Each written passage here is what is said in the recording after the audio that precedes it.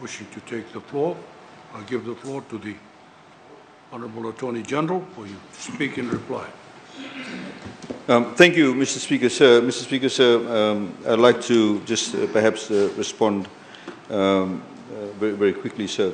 Honourable Nawaikula, thank you for reading out the basis on which the license is actually granted, but also more so the Section 6, which says suspension and cancellation of licenses. It says, when during the currency of a license it appears or is made to appear to the board that either A, a hotel or any part of a hotel is being run or conducted in an improper manner, or for illegal or immoral purposes, or the hotel or any part thereof is or has become unsuitable for use as a hotel, the board may either order the manager of the hotel to carry out such remedies or cancel the license.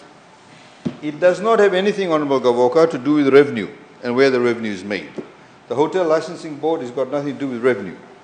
What you have raised, Honourable Gavoka, is actually a very pertinent issue. And in fact, you may recall in this Parliament we talked about how FRCS is now trying to track that revenue. And they are still, even with some of the larger hotels, the revenue, in fact, some of it is actually booked offshore. Because the chain hotels can do more of that. The revenue is booked offshore and people simply just turn up here. And that's some of the work that FRCS, in fact, has been doing to ensure that even though it's owned by a foreign company 100%, the revenue must come into Fiji, and then the money is actually repatriated back or sent back to wherever the actual principal office is. The hotel is, in fact, Mr. Speaker, has been asking for this for quite some time. Honourable Nawaikula talked about how it's been placed since 1973 or 75, and the technology has changed significantly. But also in 1973-75, we did not have a OHS, high standard of OHS, which the hotel has to comply with in any case, and a separate piece of legislation.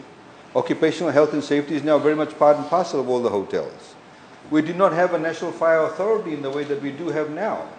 There's also compliance requirements, so all those requirements will still need to be met. In other words, the high standards will be maintained. Honourable Kurindrani, for once actually, oh, he's gone, in fact had stated about how it should help, smaller local hotels. Yes, it will help them, because it does not, they find it very hard. If somebody is operating some ecotourism with 5 bures on some island, imagine them having every year from their hours to file this annual licensing application. It's very difficult for them. For the big boys and girls, it's okay. But no, somebody may be operating a small resort in Bua. For them to come and do this on an annual basis is very difficult for them. This is precisely one of the reasons why we're doing it. It gives people certainty. When they go to their banks, when they apply for loans, they will say, I've got my annual license for 5 years. The banks know, okay, this person can operate. Honourable Gavoka sort of ducked and weaved and said, we should defer this. And did we consult the landowners? The lease on which, if you have a hotel that the hotel is operating on, obviously they cannot operate as a hotel without a lease. And there is no provisions in the law under the lease that says, when you apply for annual hotel licensing lease, you must consult TLTB. No, it does not say that. So you see, again, another administrative problem he wants to create. On the same token, they all talk about ease of doing business. He complained about the EIA, Municipal Council. And here we are trying to ease things for us, in particular Fijian businesses, to make it easier for them, to encourage local businesses.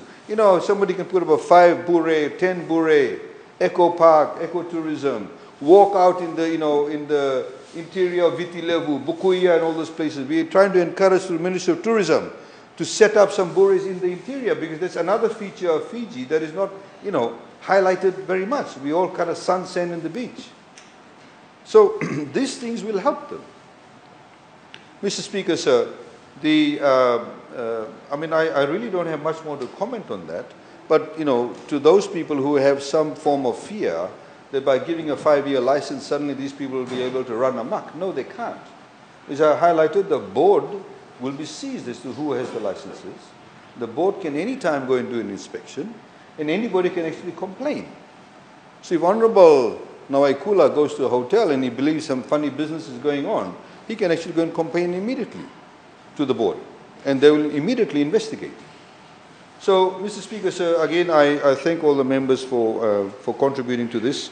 And I urge them, and I'd like to also encourage all the hoteliers that please, with the passing of this bill, you'll now be able to have another feature which makes things easier for you. Please apply. We also have, as you see in the bill, Mr. Speaker, sir, there's a transitional provision, which is 5B. Under clause 2, it says that should anybody at this point in time have already made the application, they'll be subject to the new law as it passes. So thank you, Mr. Speaker, sir.